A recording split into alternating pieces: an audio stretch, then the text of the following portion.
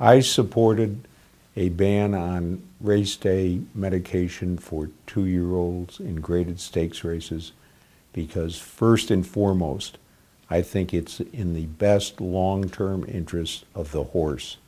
And I think the horse over time will develop additional strength and capability to participate in racing without the use of race day medication.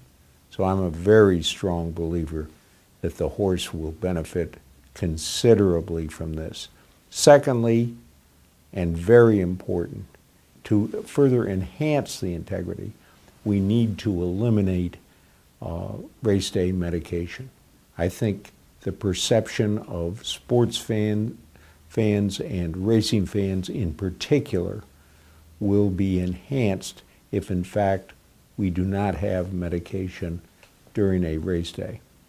And this trend for elimination of medication is going on throughout the American sports world. And I think racing is behind the power curve in this particular area. So I think this step is an important first step towards the elimination of drugs in all of horse racing.